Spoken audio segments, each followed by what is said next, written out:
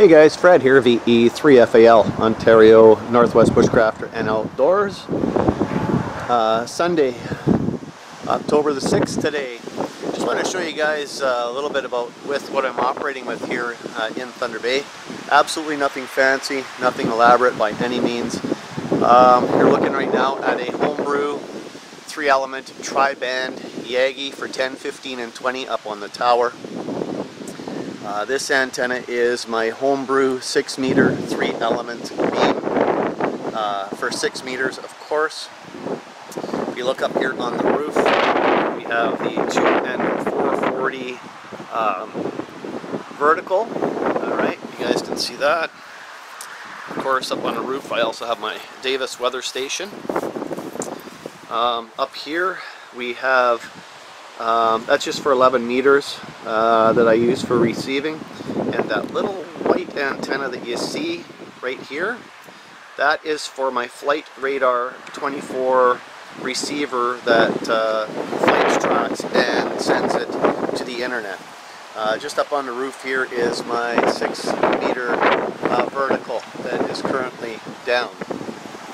Now for a wire antenna, I am running the Durham. It's called the Durwin 80 that Durham Radio used to produce. I used to produce this antenna. It is a Windham antenna. It requires no tuner from 80 through 10 on the original ham bands. Work bands do require a tuner. Alright, and this antenna goes all the way down, okay, to that pole just down here at the other end of the property that you guys can see down there. Okay, so that's one leg, and that's the long leg, and the shorter leg goes over to here, over the roof. Okay, so that's a shorter leg. Now, what you can't see currently, let me see if I can get back somewhere here. The other antenna that you can't see is a fan dipole that I made. Try to find it here for you guys so you can see. Alright, I'll go to the other side of the house here.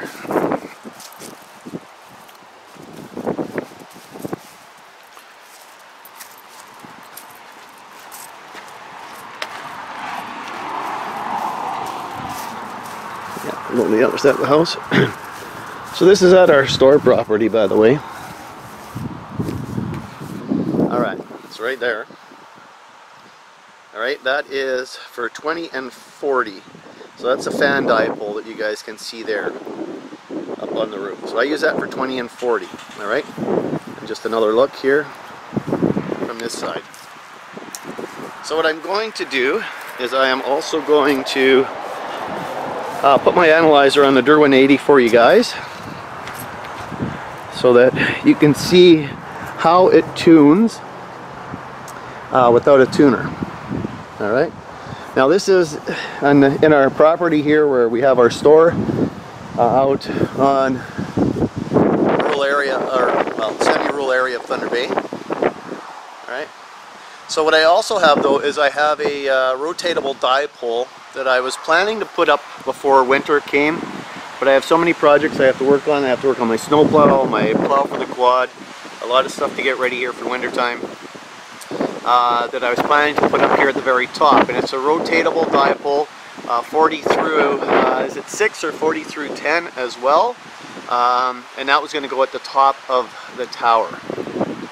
So I just want to show you guys quickly what I'm running here at VE3FAL, and my main stream antenna, though, believe it or not, is the Durwin 80 that came from Durham Radio, and that antenna has not failed me at all. It has been a die-hard antenna.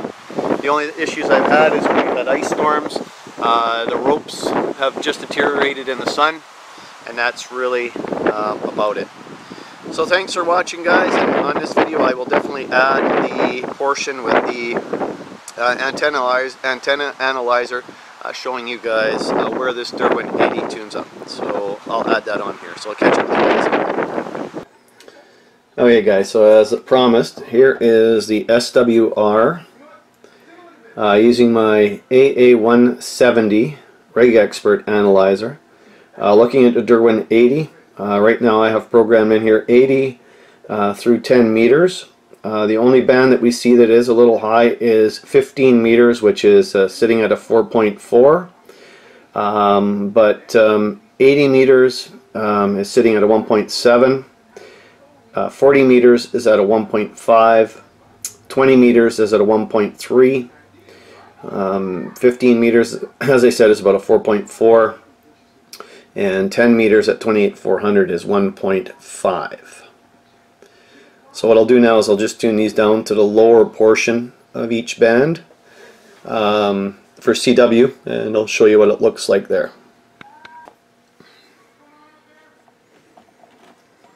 Alright, so I just set it for the lowest ends of the bands at the very bottom of the CW portions, or the start of the bands.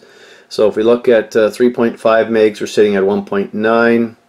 7 megs 1.8, 14 megs 1.6, 21 megs 4.4, and 10 meters at 2.1. So the antenna is definitely cut for the middle of the band, closer to the phone portions. However, it still works pretty awesome on the radios without a tuner. I've had no issues. I don't use a tuner here. You know, especially on the G1M, I haven't got a tuner in line. The G90 has a built-in tuner, but for the better part, I just use the antenna as is. And like I say, I have had very little issues with it. So that's a look at the Durwin 80 Wyndham from Durham Radio. Of course, Durham Radio is no longer a store anymore. They're no longer in business, but that was one of the radios that they used to, or one of the antennas that they used to make and sell. So thanks for watching. This is Fred VE3FAL, Ontario Northwest Bushcrafter and Outdoors. 7-3 guys.